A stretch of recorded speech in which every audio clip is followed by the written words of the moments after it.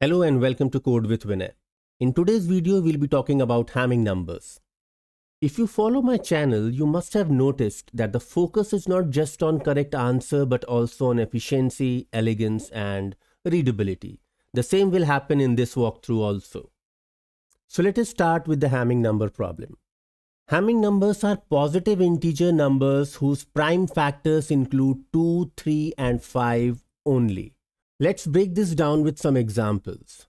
Take the first example, that is n is equal to 6. When we factorize 6, we get 2 times 3. Since these factors are only 2 and 3, which are in our allowed list of prime factors, 6 is a Hamming number. Now let us consider 8. Breaking down 8 gives us 2 times 2 times 2. Again, the only prime factor here is 2, making 8 a Hamming number. What about 90?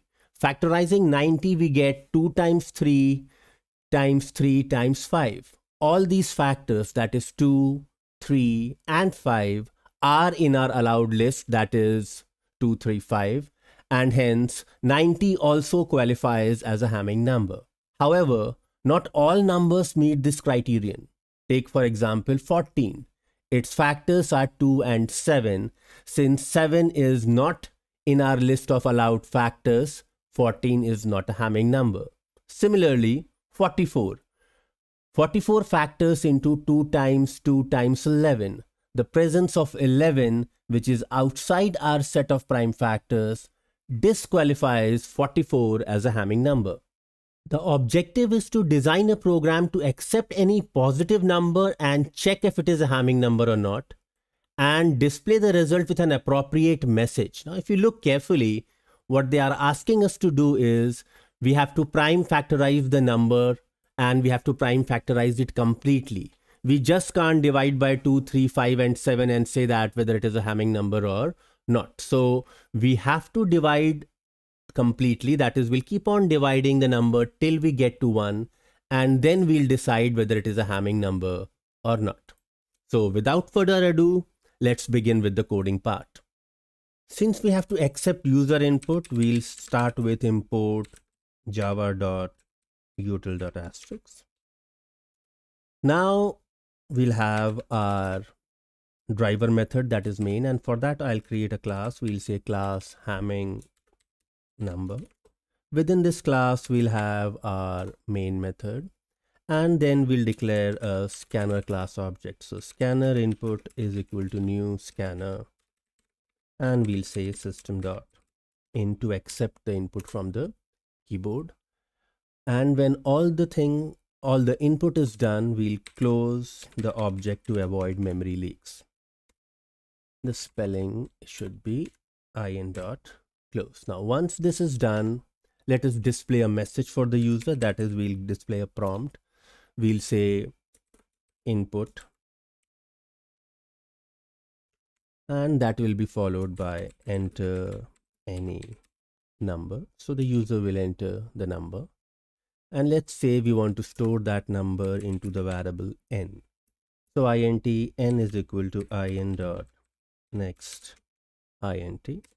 This takes care of the input, and then let us concentrate how to proceed. So we have to prime factorize the number, and if you notice carefully, we are first trying to divide by the smallest prime number, that is 2.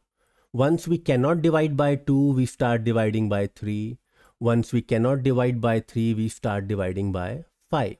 So we need a way to generate a sequence of prime numbers, that is, we want the first prime number, let's say 2, then we want the next prime number 3, next prime number 5, and so on. And in order to write a very readable program which is easier to understand, I'll separate the prime number generation logic from the actual Hamming number code. So what we'll do is I'll create a separate class. I'll call it prime sequence. That is, we are interested in generating a sequence of prime number. And then we'll create a variable for that sequence. We'll say private int, we'll call it number. And then from the constructor, we'll initialize this variable number to the first number, that is 1. So we'll say public prime sequence, and within the prime sequence we'll initialize it to 1. Now please note 1 is not a prime number, but that is okay. And then what we'll do, we'll create one more method to obtain our next prime number. And for that, what we'll do is we'll say public int, and let's call it next prime. That is, whenever we call the next prime, we should get our next prime number. And the logic will be very simple. We'll say while not is prime plus plus number, we'll keep on doing this till we get the number, and then we'll finally say return number. We have a while loop, and inside this loop we increment number and check if it's a prime number or not using the isPrime method, which we'll be designing soon. But for now, isPrime is a standard method to check for primality, that is whether or not the number is prime. Now the loop continues until it finds a prime number. This is very important. The loop continues until it finds a prime number, and when a prime number is found, the loop breaks and the method returns this new prime number. So the first time the method next prime is called, the value of the variable number is 1. Plus plus number will make it 2. 2 is a prime, so this loop will finish and the variable will contain the value 2. So 2 will be returned for the first time. The next time the method next prime is called, the value of the number is 2. Plus plus 2 will make it 3. 3 is also a prime number, so the loop will finish and the value 3 will be returned. But next time when we come over here, the value will be 3. Plus plus 3 will make it 4. 4 is not a prime number, the loop will run again. Now 4 will become 5, and then we'll return 5, and this goes on. Now our next task is to implement the isPrime method, which checks whether the argument is a prime number or not. Now, I've already done a detailed video on checking a number for primality, and you can find the link to that video in the description below. So let us define the isPrime method. So we'll say public static boolean isPrime, and let's say the argument is n. So if n is less than 2, it cannot be prime, so we'll check it. If n is less than 2, return false. Now 2 is the only even prime number, so if n is equal to 2, we'll say return true. If we have reached this else and the number is even, it means that it's not a prime number. Please understand, 2 is the only even prime number. So if we have reached over here and n modulus 2 is equal to 0, we'll say return false. And finally, if we have reached this else block, it means that now we have to divide. And for that, we'll say int divisor is equal to 3. We'll start dividing by 3 because we have already checked for 2. And then we'll go till the square root. Now, I don't want to calculate the square root inside the loop because that will lead to calculation of the square root again and again. So we'll say int limit is equal to int math.sqrt n. And then over here we'll say while divisor is less than equal to limit. And then we'll keep on adding the divisor by the value 2.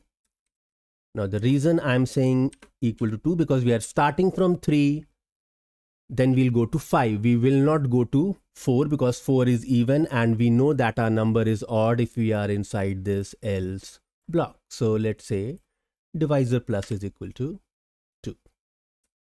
And now we are not starting from 1, we are not going till the number. If there is any divisor in between, it means that the number is not prime. So if n modulus divisor is equal to 0, we'll straight away say return false. And outside the loop, that is over here, If we reach here, it means that the number is prime. I'll quickly format the code so that it looks better. Before proceeding further, I would like to check whether or not this portion, that is prime sequence, is working properly or not. And for that, what I'll do is I'll comment out this section for the time being, and then we'll take a loop. Before taking the loop, we'll create a object. We'll say prime sequence, prime is equal to new prime sequence. And then we'll take a loop of 10 times. Int I is equal to 1, I is less than equal to 10, I plus plus. And then we'll print. We'll say system.out.print, not ln, just print. And we'll say prime.next prime. So if our logic is working properly, we should get the first 10 prime numbers. So before I run this, just let me add a space between the items. And now we'll run the program to see if this is giving the first 10 prime numbers or not. So 2, 3, 5, 7, 11, 13, 17, 19, 23, and 29, and this is correct. So let's proceed. So first, let me remove this testing portion. Then we'll uncomment our previous code and let's think how to proceed. So we have already taken the number on line number 75, that is int n is equal to in.next int. So the next step is to generate the prime sequence. So for that, we'll say prime sequence, prime is equal to new prime sequence. And then we need a few variables. We need one variable for divisor. And the first value will be prime dot next prime, which will be 2. Then we'll take a temporary variable because we need to print. So we'll say int temp is equal to n. And that will be followed by, we have to store the result somewhere. And for that, I'll say string result is equal to initially nothing. Then we have to store the status also. Please understand, the question says we have to display all the prime factors and then we have to display a message. So we have to store somewhere whether or not the number is a Hamming number. As soon as we get a factor above 5, we'll say that, okay, the number is not a Hamming number. And for that, we'll use a Boolean variable. We'll say Boolean status is equal to true. Initially, we'll say true. If it is not true, we'll make it false. Now we have to divide, and for that we have to take a loop. The loop will continue till the number is not equal to 1. So while temp is not equal to 1, our loop is going to run. And inside this loop, we have to keep on dividing by the prime number, that is p dot next prime, which we have stored in the variable divisor. So we'll take one more loop to keep on dividing by the divisor, that is while temp modulus divisor is equal to 0. Till it is dividing, we'll keep on dividing it, and every time we'll take out the divisor. So we'll say temp is equal to temp divided by divisor, and then we'll store the result. We'll say result plus equal to divisor. And if you look carefully again in the question, we are displaying an into sign after each, but not after the last one. So what we'll do over here is we'll check. We'll say that if temp is not equal to 1, that is the number is not completely divided and finished, we'll add an asterisk. So we'll say result plus is equal to, I am saying adding an asterisk, but the question was adding a small x. So let us add a small x instead of an asterisk. So we'll go over here, we'll make it x.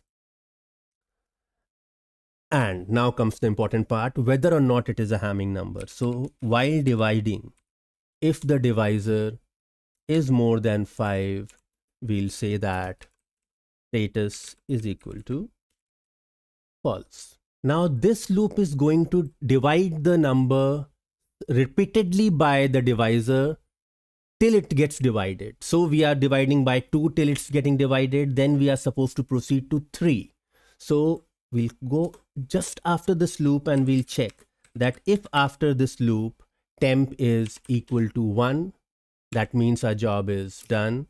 We'll say break. Otherwise, we'll say that divisor is equal to the next prime number. So we'll say prime dot next prime.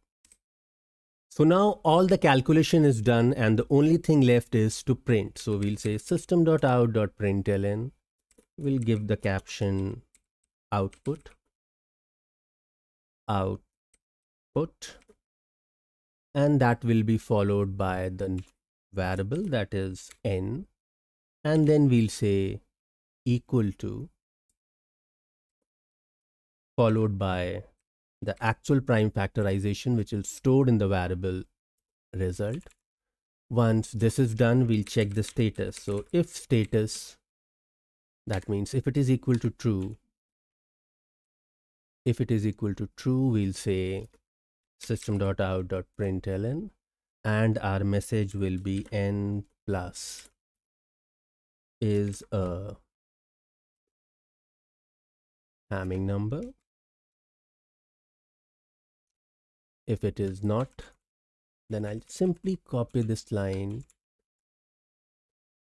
We'll add the else clause and we'll say is not a Hamming number. Let me reformat the code. So Ctrl+Shift+I, the code gets reformatted. The last step is to run the program and check whether it is working for our given test cases or not. So the first test case is 3600, which is a Hamming number. Let's check. So we'll run the program and we'll enter 3600. I'm not liking this new line after the prompt. That will change. So 3600 is giving 2 into 2 into 2 into 2 into 3 into 3 into 3 into 5 into 5, which is correct, and it is a Hamming number. Very quickly we'll go to the input part and we'll remove ln from here. And then we'll run the program for the next test case, that is 5832, which is also a Hamming number. So once more, and this time I want to enter 5832. 5832. It is a Hamming number and this is also correct. Let us check for the other case, which is not a Hamming number, 7854. So we'll go over here and we'll say 7854. I press enter. This is not a Hamming number. And now the next input is -120 and we forgot to check for the negative number check. So we'll just copy it over here.